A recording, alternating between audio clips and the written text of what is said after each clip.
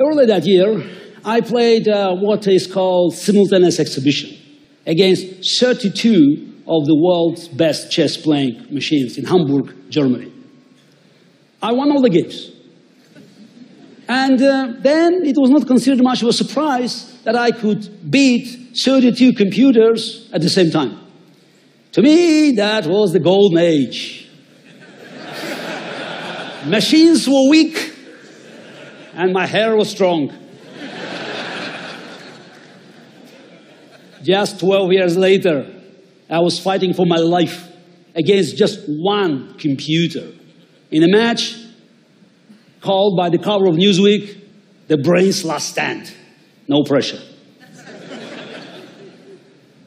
From mythology to science fiction, human versus machine has been often portrayed as a matter of life and death.